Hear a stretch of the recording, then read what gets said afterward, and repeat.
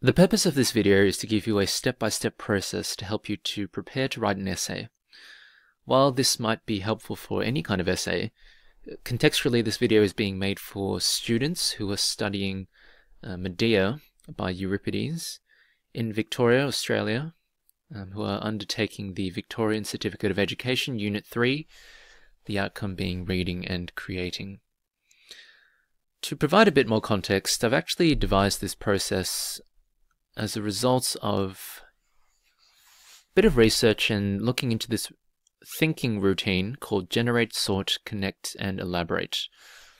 And this has been devised by the Visible Thinking section of Project Zero, which is a project started by the Harvard Graduate School of Education.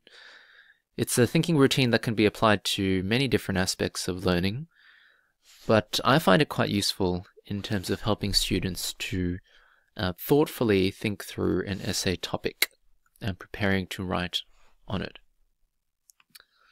So back to the PowerPoint. Now there are 7 steps, which may seem a bit excessive to some, but the point of having this many steps is to train students to become a bit more thoughtful, a bit more careful, and a bit more thorough. I find that commonly students will make the mistake of writing a whole 800 or 1,000 word essay, and at the end I'll often have a comment, at least one comment made in the essay being, does this actually answer the question or respond to the topic? So it's a way of helping students to make sure that what they actually write on, the material that they use to write the essay, is actually relevant to the topic itself. And that's why there are this many steps. This may take a bit of getting used to, but I think the more that one practices, the more automatic it becomes. So the first step is to define the topic. So to define the keywords and phrases in the topic, which is extremely important, because if you don't do that, then you're not going to know what the topic is asking you to write on. Now, it's not asking you for dictionary definitions per se, but what the words might mean in the context of the novel, play, film, or whatever you are studying. For example, civilized men in the play Medea are quite different to civilized men in general society. The civilized men in ancient Greek society hold quite different values and beliefs to ones in civilized society today, to some extent. So the purpose of defining the topic is, again, to clarify what the topic is asking. And this also involves clarifying whether you are being asked to discuss something, whether you are being asked to agree or disagree, or explain the extent to which you agree or disagree. So the next step is to rewrite the topic, and I find this to be a really helpful step because it makes use of what you've done in the previous step, and you're able to put it in a manner that is visually a bit easier to grasp. So you can either rewrite the topic as a statement or a question. Personally, I prefer rewriting it as a question because, generally speaking, responding to a question is a bit more straightforward than responding to a statement. I also find that students sometimes get caught up with concrete statements, feeling like they either have to agree with it or they have to just focus on that statement itself. But if you reframe it as a question, it can actually open up an avenue where you can explore more questions that are relevant and actually could take you to more interesting aspects of the topic rather than just sticking to what might be really obvious or conventional there. Okay, step 3 is generate. So this is where the thinking routine comes in handy. So ideally at this stage you should understand the topic and what it's asking you to do. If not, then you're not really prepared to write the essay yet. In fact, you might need to go back and you might need to reread the text, spend some time getting to know it a bit more. Obviously that would be more possible or more feasible for those of you who are writing practice pieces, perhaps not so much if you're watching this the morning before an exam or a SAC per se, student assessed coursework. So now that you've clarified what the essay topic is about, now it's time to generate ideas and examples. So obviously you have some knowledge of the text, hopefully. By that I mean characters, setting, relationships, values, and beliefs. You know, the common elements of a plot or a story that the author will use or the playwright will use to construct the world of the text. So you need to think about what ideas or examples can be used to respond to the topic. Once you've done that, now you have to sort it. Now this requires some critical thinking, and it can actually be quite a fun process because you have to actively justify why you've chosen these ideas and examples. So the point of this step is to organize your ideas and examples in terms of relevance and importance. The closer to the topic, the more relevant. So what I like to do is to have an A3 sheet of paper or an A4, whatever you prefer. Write the topic in the middle of the page, and you generate your ideas, or you sort your ideas around the topic. The closer your ideas or examples are to the topic, the more relevant you think they are.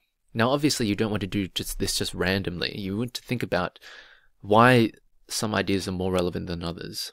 Okay, so this is part of the thinking process before actually writing. I find it's useful to use post-it notes or sticky notes for this so that you can move things around if you change your mind. The next step is connect. So obviously if you just leave things in the sort stage, then it's quite a mess. And you need to be able to think about how some of these ideas and examples are linked together. Because inevitably an essay is actually just a bunch of ideas that you have drawn connections between, and that you find some logical flow or create some logical flow between them. So this is a step where you need to think about how all of these ideas are connected to one another. And some things you might want to think about when you're connecting are which examples exemplify which ideas. So can one example exemplify more than one idea? Does this example exemplify the idea better than the other? That's where you can sort out what examples or evidence you might use for which idea. Do some ideas flow logically onto or from others? You might have, as here, 4 ideas. You need to think about how they flow logically. Right? In any kind of essay where you are being marked on structure, you do need to think about how your ideas are flowing. And can some be combined? So for example, you've got idea 1 that seems to be less relevant to the topic, but perhaps you could combine it with idea 4 to create a much more relevant idea. Or perhaps an idea that is combined with a sub-idea or a subtopic, which can actually bring out more depth. So again, the connect stage can be actually quite fun, because you can begin to see the links between your thinking, rather than keeping it all in your head, which is actually quite difficult. So the next step is to plan. Now, you actually have basically just planned everything out, but sometimes it's helpful to, after you have generated, sorted, and connected, to just put everything in a linear form. So like a top-down list, which can often help to just visually make the planning or preparation of the essay a bit more appealing visually, and it's easier to refer to as you're actually writing, instead of just a hodgepodge of things. Now it's up to you what you prefer. You can do a top-down list, or you might just keep things as they are. It's up to you. It's hard to prescribe exactly what's the best way to do it, because it's up to the individual. And the last step is to form your contention. Now, I know in a lot of cases, students tend to try and form their contention maybe in step 3 or step 4. I would advise against that, because why would you want to form a stance or a point of view or an opinion on something without gathering enough information in the first place, right? If you try to form your contention too early, you may be misinformed, or you may have missed out on some key information that you might come back to later.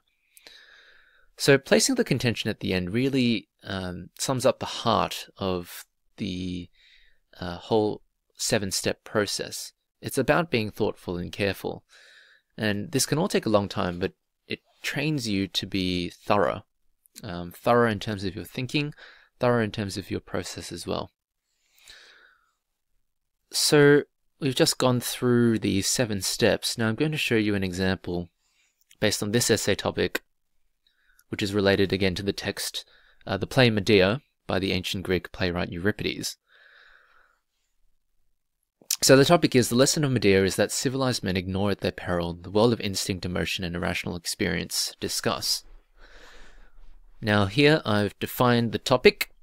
You may wish to pause the video just to look at this section here. Next, I've rewritten the topic as a question using some of the terms that I've defined above. Now, as you can see here, I've actually questioned the topic a bit further. Does Medea actually teach us this, or does it actually teach us something different? Right, this is where actually reframing it as a question has helped me to question the question per se. Okay, now I've generated quite a few ideas here. I'm not going to talk through all of them because it's a waste of time for you who are not studying Medea, but you may choose to pause the video to have a look at these ideas that I've generated.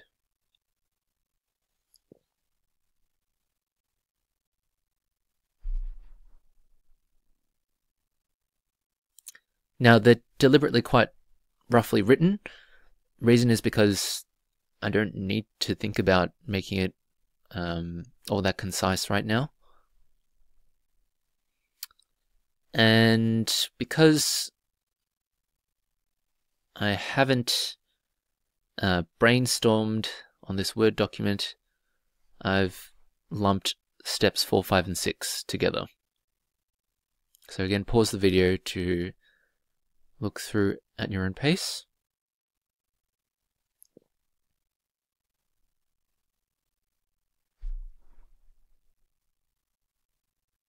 Okay, so with some of these ideas, they're actually a combination of a few from the generate step. And some of these examples as well, I've put in dot points under these ideas.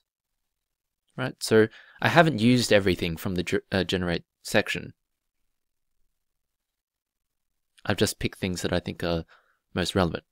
And then finally, I've got my contention here. Euripides teaches many lessons through the way civilized men treat the world of passion. These include a warning against the pride and ignorance that stems from cold rationality, advising against succumbing to emotive persuasion, and that harmony in society is achieved by a balance between passion and rationality, not one above the other. I think it's a mistake to assume that a contention has to just be one sentence or statement. Quite often, it's possible to have a contention that is expressed in more than one sentence. The principle of it is just to make your stance clear. So I think these two sentences make it pretty clear what my stance on the essay topic is. Hope this video has been helpful, and please feel free to pause and rewind to sections that you need to rewatch.